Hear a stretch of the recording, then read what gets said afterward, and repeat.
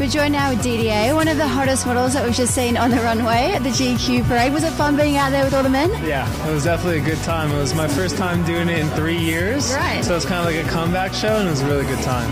So why did you decide to come back now? Was it just for GQ? GQ. You know, I modeled a lot 2 years ago for different companies, and I was under exclusive contract. So I took a break, and this is actually like my first runway back. So when GQ called, I came a-running. Do you think you'll be making a comeback? Are we going to be seeing more of you on the runways? Oh, I hope so. I look to be doing some campaigns with some great Australian designers coming up, so we'll see. Fingers crossed. Who are some of your favourite Australian designers? We'll start off with the bigger ones. Is Xanarobe. I love Xanarobe. Leif. And they're cool dudes too, yeah? Is the coolest guy. Wearing Xanarobe now, I can't take these jeans off.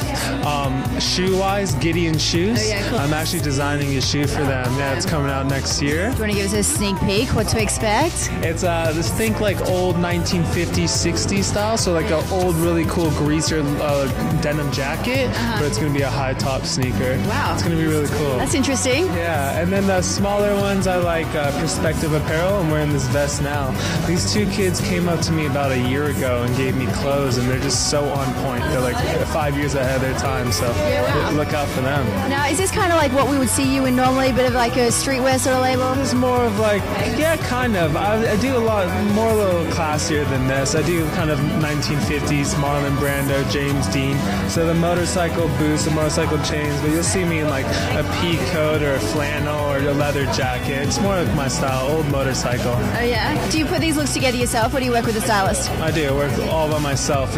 I'm inspired by the old classic movies. Oh, yeah. So when I dress up, say for like a nice event, I'll dress up how they did in the 20s and 30s. You know, almost like the zoot suit look with a chain and everything, and then daytime the 50s, 60s classic. I'm a classic guy, man. Classic guy, huh? I love it. I love it. I can't get over it. The whole saggy, baggy pants thing and stuff like, no, it's not for me, man. Not for you? No. So do you think that, guys should be stepping it up more in the fashion stakes? I think guys should look back on Humphrey Bogart, Marlon Brando, James Dean, John F. Kennedy, and say, wow, why are those people looked at fashion legends that are getting emulated today? It's because they're classy guys the way they dress. They dress like men. They didn't dress too metrosexual, really feminine. They didn't dress too, look at me, I'm a macho guy. Just real classy. Suits when it's needed for, nice shorts, nice jeans, flannels. Just keep it simple and classy for a woman. It's the woman's job to dress up and look beautiful. Guys should stay classy and clean. Good advice there from Didier. Thanks so much for joining us. We hope to see you looking classy all around the bout. I hope so. Thank you. Thank you so much.